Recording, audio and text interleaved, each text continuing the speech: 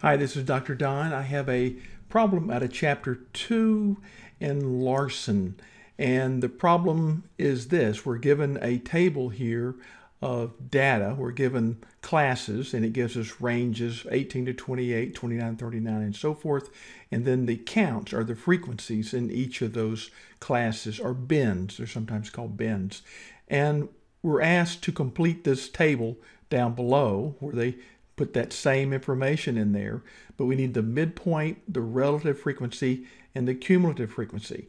Now this midpoint, the easiest way, you can just do it by inspection. In this case, that's 18 to 28, that's 10. Half of 10 is 5, 18 plus 5 is 23. And then you can do that to get the midpoints. That's about as quick as anything. But let's do it, the rest of it, using StatCrunch. And what we will do there is go to the little blue rectangle, click on Copy to Table, and open in StatCrunch. Okay, we've got our data there, and unfortunately, whoever set this up didn't do a very good job. StatCrunch won't work if the variable names are in a row. The variable names have to be up there. So I'm going to highlight those, Control X to copy them and remove them, Control V to paste those there. Now I've got to highlight that, Control X, and then I'm going to go up there, Control Victor, and now I've got the data set up so that StatCrunch can use it almost. StatCrunch doesn't like things like a comma there, so I'm going to delete that comma F and just simplify my variable name. To find the relative frequency and the cumulative frequency, there's not a built-in tool in StatCrunch, but what we can do is go to Data, Compute, and we've got some options here, expression or multiple expression. I'm going to use multiple, but they're very similar. Bring this up.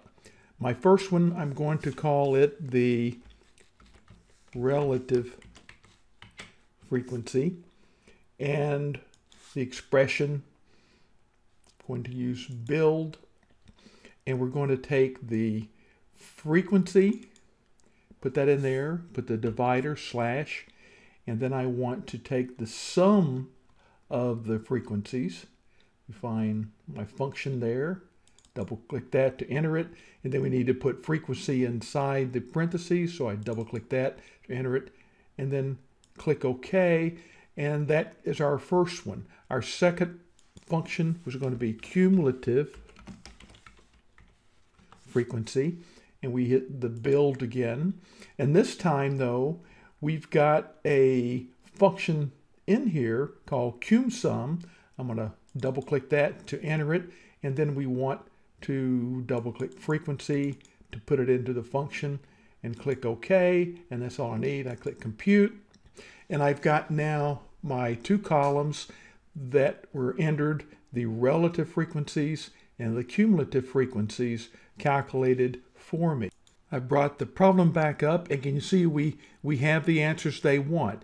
And one final caution, when you're in MyStatLab, read carefully to find out how many decimal places is required. StatCrunch is really picky about that. If it say 3 decimal places, give them 3 decimal places. Here they say hundredth, which is 2 decimal places. So I would take my relative frequency and round that to 0.05, 0.12, 0.19, 0.19, and so forth there. And of course my cumulative frequencies are already set up properly, and those are the answers. So I hope this helps.